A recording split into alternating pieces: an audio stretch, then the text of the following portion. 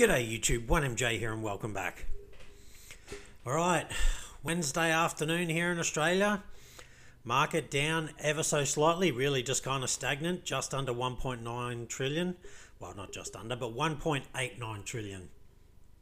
Volume, again, not really much has changed.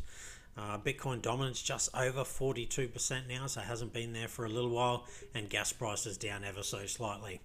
So again, bit of a mixed market, not a whole lot happening, and we're really waiting to see whether the market is going to break bullish or break bearish.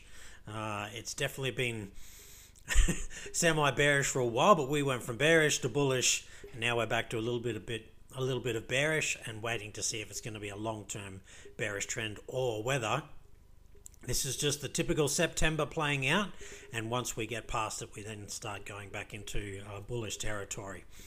All right, again, we can see a bit of a mixed market. There's been some that have done all right and others that haven't fared so well. So what's done the best in the last 24 hours in the top 100? Booyah, DYDX, they just keep making moves. 32%, OKB making a nice move there.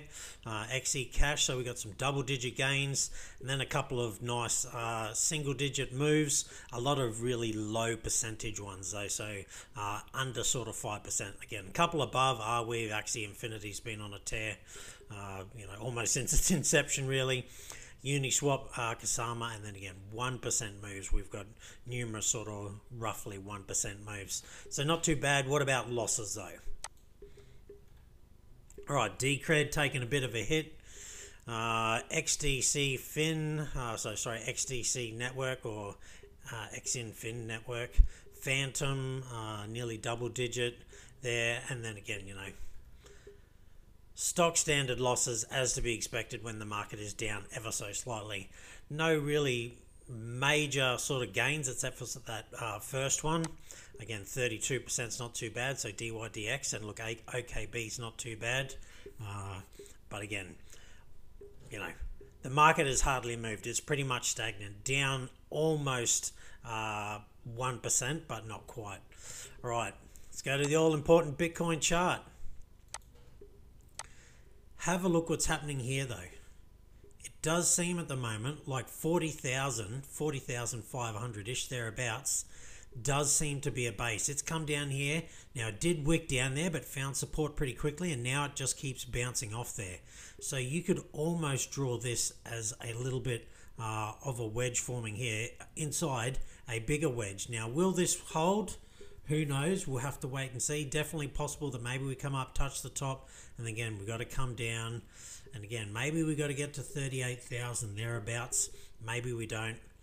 We'll have to wait and see. It's already sort of getting late. Well, it's midweek at the moment. Maybe it's just a lot of chopping around and sort of going sideways for a while. But again, I spoke about this yesterday. Bitcoin is currently in a falling wedge pattern.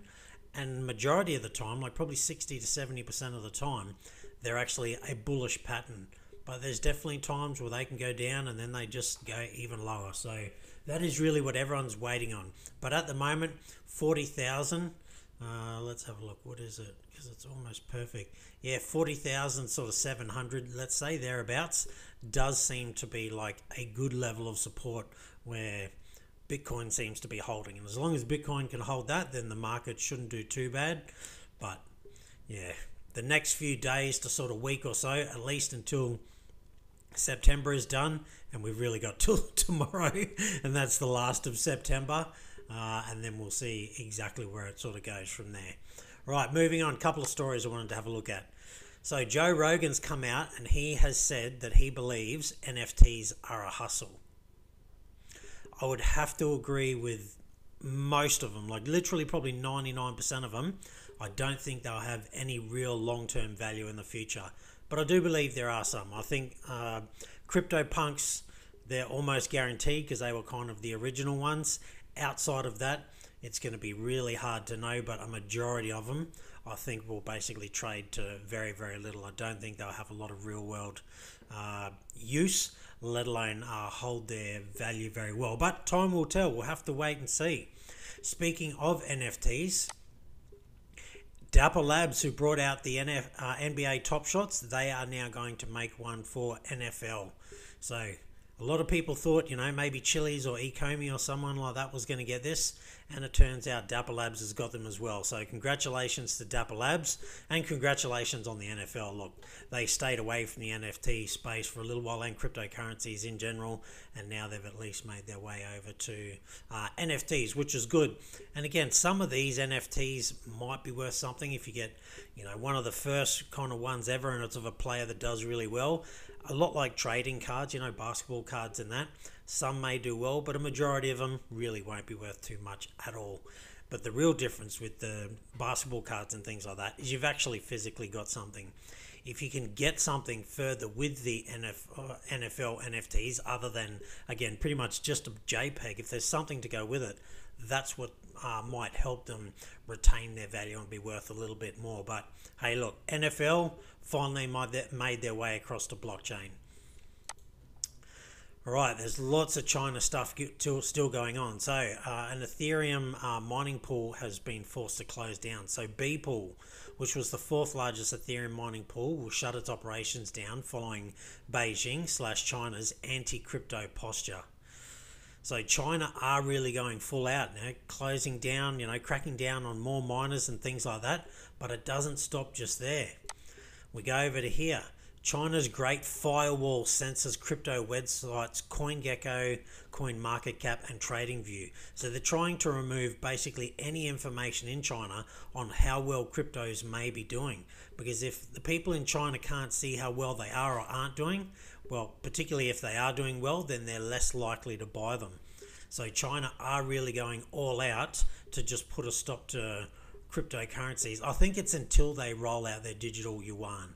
Once their yuan's really taken a foothold and all the rest of it, I think they'll most likely relax some of the restrictions on cryptocurrencies, because they no doubt understand that they're going to be a thing going forward in the future, but they just want their digital yuan to really take hold. And it'll be interesting to see what their crypto regulations are like in the future, but they are going very hard to shut them down right now.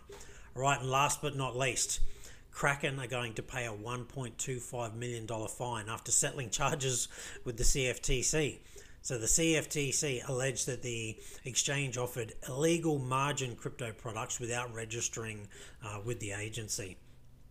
So Kraken will pay the $2.5 million fine to settle the charges with the Commodity Futures Trading Commission that it ordered illegal margined digital asset transaction services, and it did not register as a futures commodity merchant with the regulatory agency. They do go on further to say that it's going to be interesting here on how they're going to regulate Kraken going forwards, considering there really just there is not a lot of regulation around crypto in general. And Kraken have come out and said they are also waiving their rights to any hearings or court review, so they're just going to pay the money. But they did say, "We appreciate that today's settlement acknowledges our cooperation and engagement on the issue. We are committed to working with the regulators to try to ensure the rules governing digital assets create a level playing field globally, and one that allows crypto space in the US to flourish while protecting the interests of individuals and the integrity of the industry."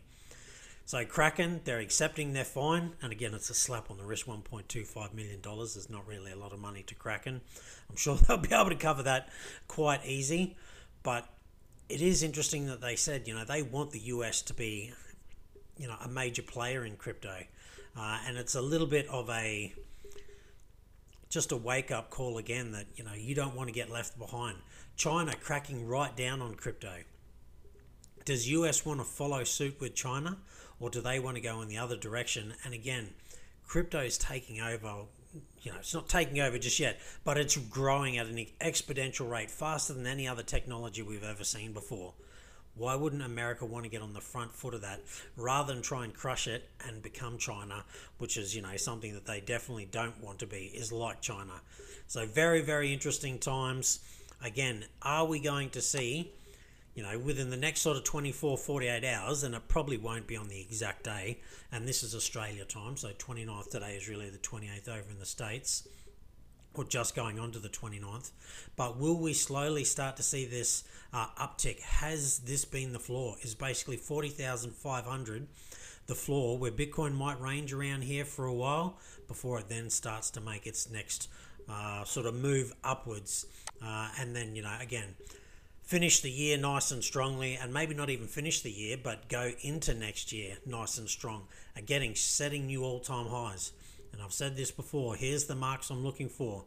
I want to see us break 45,000 before I get too excited. And I'm not touching altcoins. As I said, I really am not. Even though they look great on the charts at the moment, you just get too brutalized if Bitcoin goes up and we think it's going into, no it doesn't, and then comes back down. The altcoins are bleeding. Yeah, they pump for a couple of days, but then they lose a whole stack of that. And particularly if Bitcoin does start to go down. So I won't be touching altcoins until we break above 53,000. And again, not just some random wick, we need to show a good general uptrend. Otherwise, I'll be just focusing on Bitcoin and a little bit of Ethereum and predominantly stable coins, again, until I see a true reversal in the market. All right, that's it from me. Stay safe, be kind to one another. Good on you if you're on that gain train, and I'll see you next time.